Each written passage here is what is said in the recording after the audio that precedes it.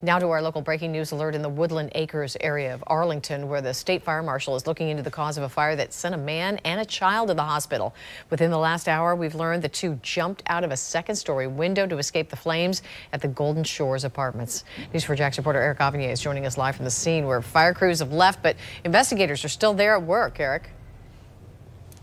Yeah, and I just got some brand new information just coming in. The dad who jumped out of that window has just arrived here. He just told me, I would say this was within like the last 45 seconds, just told me that he's okay, but that his 3-year-old son had to be taken to a hospital in Gainesville to be treated for his injuries. He really didn't get a chance to tell me the extent of the injury simply because right now he is speaking with a fire investigator. Now, as you said, the investigators, they are still on scene, and while they're on scene, there is a crew that just arrived here. They're getting ready to board up the place here.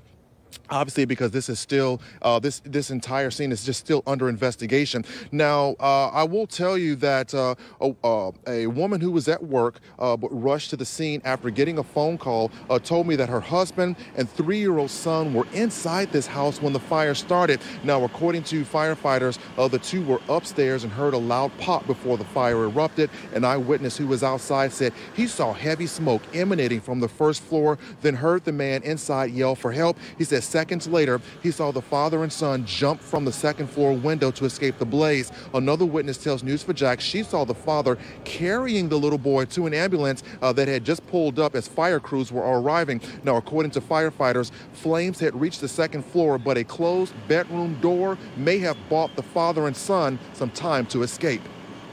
That keeps the fire and the smoke away from them and protects them. So, in essence, that really was beneficial to them in this fire.